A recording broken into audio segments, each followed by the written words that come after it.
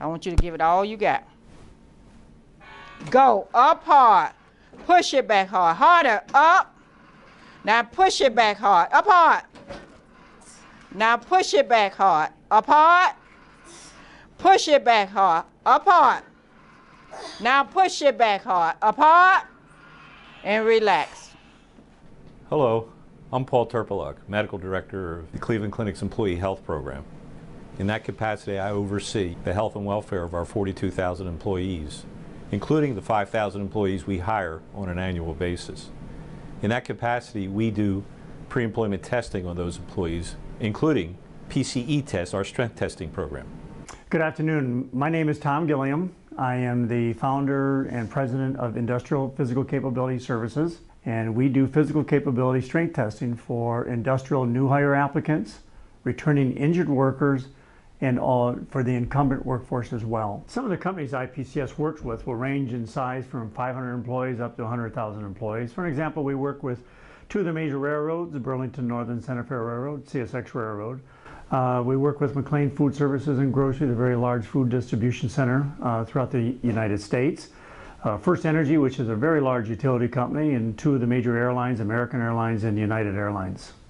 Companies today will take the technology that we have created to do the isokinetic evaluation, and we can determine the physical capability of that worker as it relates to a defensible physical demands analysis or job task analysis. So basically, companies do this type of evaluation to drive down their workers' compensation costs and to drive down their medical costs. And we have outcomes to demonstrate that that happens rather significantly. At the Cleveland Clinic, we're very concerned about placing our new hire in the right job.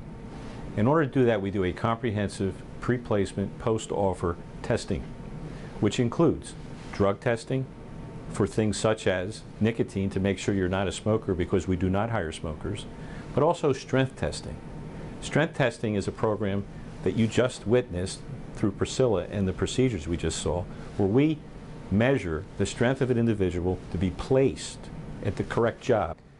In order to do that, the testing program itself will ensure not only patient safety, but employee safety, to make sure they have the strength to perform the essential duties of that job. Some may think that nursing does not require strength for their particular job. However, nursing requires lots of strength. As many people are aware, patients have changed over time. We have an obesity epidemic in the United States where 2/3 of our population is overweight or obese. That translates into heavier patients, which is difficult for nurses to move those patients around in hospitals. And also, hospitals are seeing much sicker patients today than they used to years ago. So a nurse is at increased risk for injuries or illness associated with just lifting when you consider the demographic of the patient being changed over the past 10 to 20 years.